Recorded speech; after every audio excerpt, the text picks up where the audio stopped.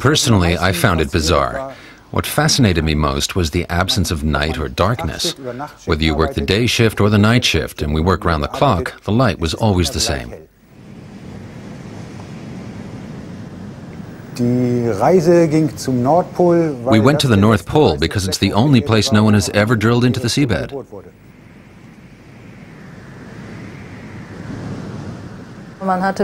Before then, it was impossible to get a scientific drilling ship up there because of the ice cover.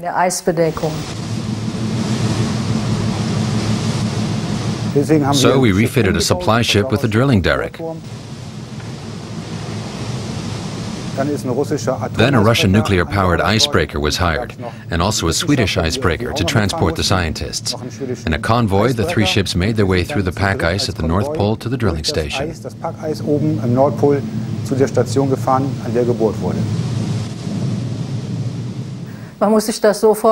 Think of it this way.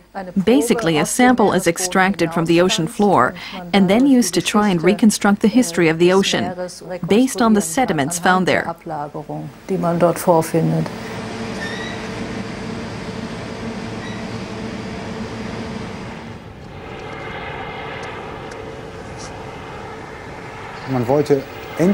We wanted to know what the North Pole looked like within the past million years. When was there ice? When wasn't there ice? What was the environmental situation at the North Pole over millions of years? The point was an undersea ridge. It's called the Lomonosov Ridge, and it extends underwater from Siberia to the North Pole. We drilled our first hole down to a depth of nearly 500 meters.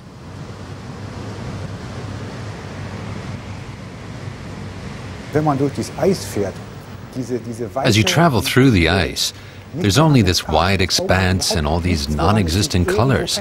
The eye has nothing to hold on to. When I think that researchers walked along it hundreds of years ago without any orientation on the horizon, it's fascinating and somehow unreal.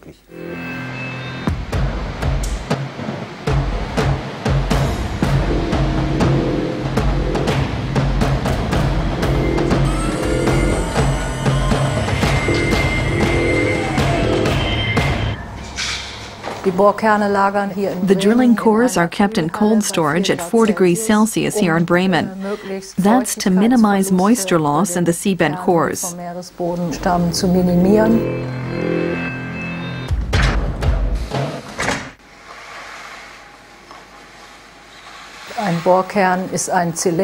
A drilling core is a cylinder that has been stamped out of the seafloor. We divide it along its length. That gives us half for the archive and half to work with.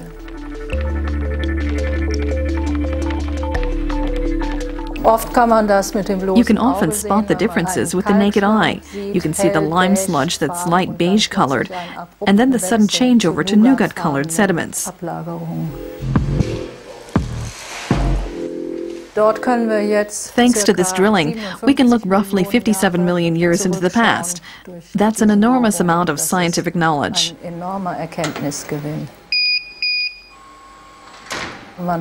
We've discovered that it was considerably warmer than was previously thought. The temperature maximum we see at 55 million years ago is of major interest nowadays because to a certain extent there are analogies to present-day climate warming.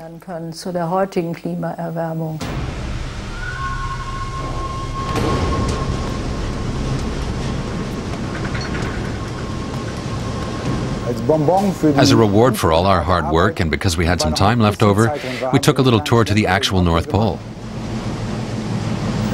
We moored the ships on the thick ice, put down the ramp, and went out on the ice.